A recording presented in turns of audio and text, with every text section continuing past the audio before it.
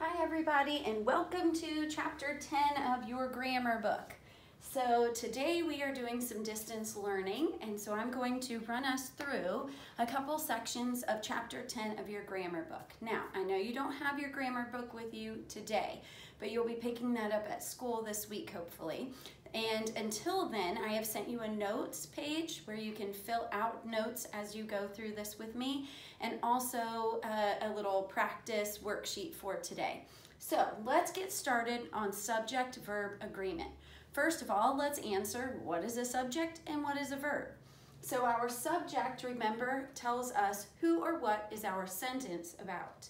And the verb tells us what is being said about our subject. Our verbs are both action or linking verbs, two types of verbs. As we go through here, we're going to see both action and linking verbs. And when we talk about subject-verb agreement, what we're talking about is looking at our subject and deciding if it is singular or plural. Remember, singular just means one, plural means two or more, so more than one. And then once we find out or decide if our subject is singular or plural, we need to have our verb agree with that. Our verb needs to be singular or plural going along with our subject. So how do we do this? Well, there's a couple ways that we can look at this, and there's a couple little rules that we use when we're going through grammar to help us understand which one to choose. So hopefully, as you guys are now in your teens, you've been talking for a long time, a lot of this comes naturally for us. We hear other people talking.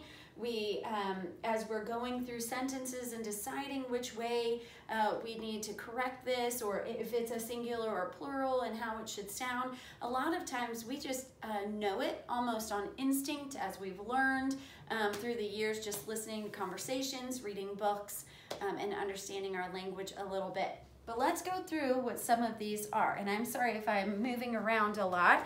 I've got our books here in front of me so that I can stay on track, because you know how I can be. Okay, so we have subject-verb agreement. We have a couple of sentences here that are going to hit a lot of the rules that we are going to talk about in this chapter. Our first one says, modern families use the internet in many ways. All right, let's talk about this. First of all, our subject is families, right? Who or what is the sentence about? Families. We can see right here by this S that this is a plural subject. So, therefore, we're going to use a plural verb. But that means it's not going to have an S. So, instead of saying modern families uses the internet in many ways, we say use. Use is our plural form of a verb. So it can be somewhat confusing if you look at the S and you're expecting another S, that sort of thing, because we know that one of our spelling rules is that when you add an S or ES, you make a subject plural or a noun plural. With a verb, it's the opposite. All right, so that's our first one. If we can see that our families is plural, then we're going to use a plural verb, but in this case, it's going to be use, okay?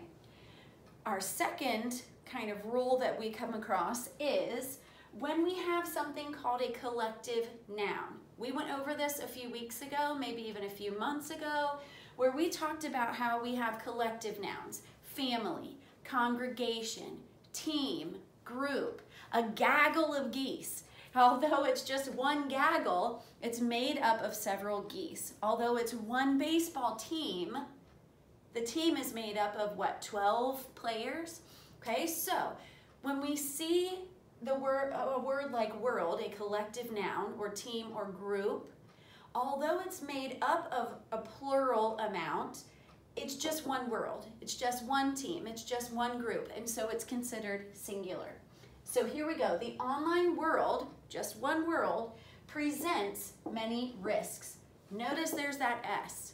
So world is singular, our verb is going to be singular, but in this case, a singular verb usually has an S. Okay, until we get into things like linking verbs. Okay, so linking verbs tell a state of being, right? So is, are, was, were, those things.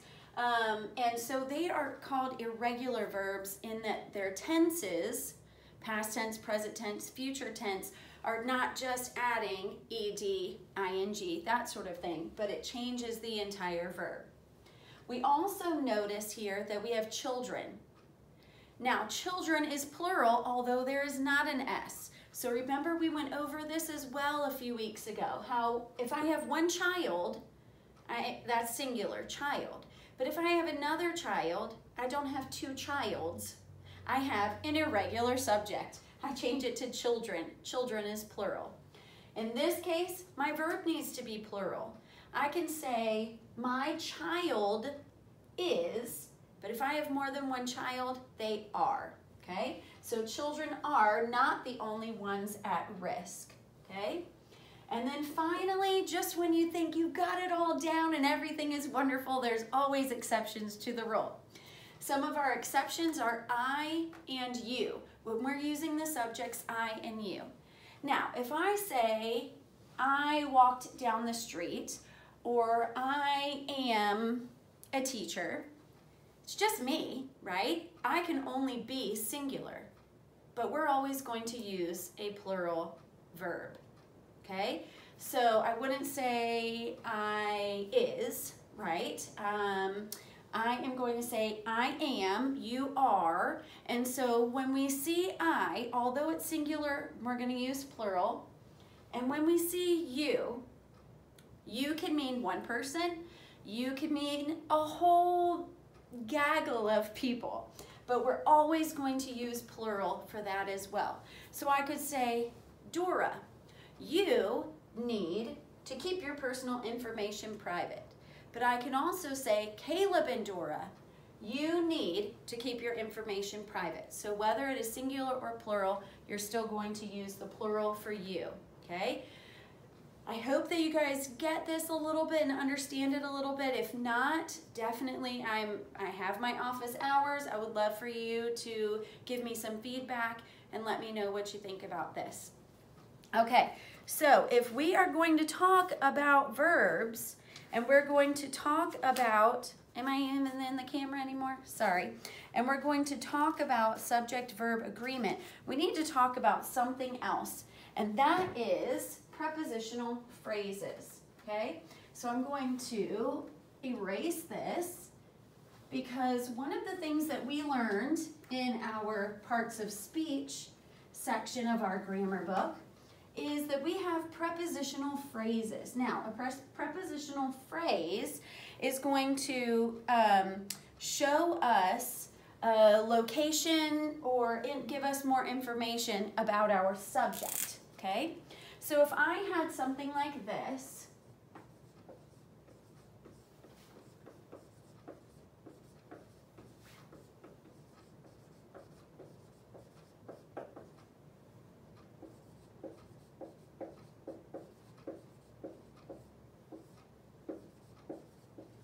one of the restaurants have or has a new chef. Let's look at this because if I look at my verb and I say, okay, here's my verb, my subject must be right in front of it, restaurants, and restaurants is plural, so I need to use the plural form of the verb. In this case, this is not right because one of the restaurants have or has a new chef. Of the restaurants is a prepositional phrase. It's talking about one. One is our subject. So we need to make sure that when we're looking at these sentences, we're classifying them correctly, that we find the correct subject. Because if we use restaurants, we're going to do this wrong. Because one is our subject and one is singular, whereas restaurants is plural. So we can take out this prepositional phrase, one has a new chef, okay? Or because if we look at this and said restaurants have a new chef, excuse me. So we know that we need to make sure that we look at the subject and we take out the prepositional phrase so that we're not confused by that. Another one would be, my friends on the soccer team are hungry after practice. Well, soccer team, it's just one soccer team. So that is singular. But our verb, or our subject rather, is actually my friends. My friends on the soccer team are hungry after practice, okay? So it's my friends, which is plural, are hungry, not my soccer team is hungry, okay? So I hope that that makes sense to you with the prepositional phrases. So I'm going to take this off here, and we're going to move on to one more thing before we get into, or before we close for the day, I guess is what I should say. All right, so we have what is called a compound subject, okay? You should remember our conjunctions. There's actually several conjunctions, but the ones that we look at the most as far as making things compound or combining things are and, but, and or. Okay, so these conjunctions are the ones who help us with compound subjects and verbs. So in this case, we're going to look at some compound subjects. Okay, this is when two or more subjects share the same verb. So I'm going to use you guys as an example, and I hope this is true. Dora and Caleb. Okay.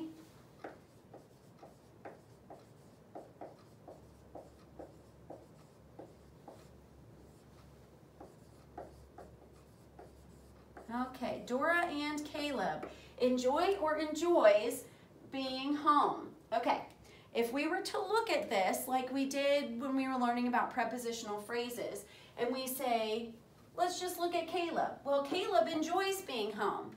If we just look at Dora, Dora enjoys being home. But this and, I'll use a different color here, this and is combining our subject.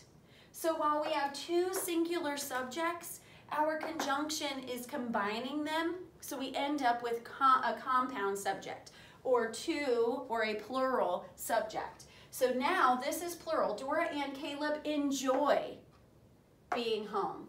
Enjoy is our plural verb to go with our plural subject. Okay, so when we're looking at that, as we're looking at our notes and we're talking about our compound subjects and finding subjects, we need to make sure that when we see and, but, and or, that is a flag goes off or an alarm goes off in our heads to say, oh, okay, this is combining something. And so Dora and Caleb enjoy being home instead of just Caleb enjoys and Dora enjoys. Okay, so this was our first introduction to distance learning. We're going to continue doing things like this coming up, but I'm also working on a couple other things so that you and I can stay in touch and chat back and forth and see each other. But until then, start working on your notes page as much as you can get done from today's lesson, and then see if you can complete the 10.1 worksheet for today. All right, thanks guys. Have a great day.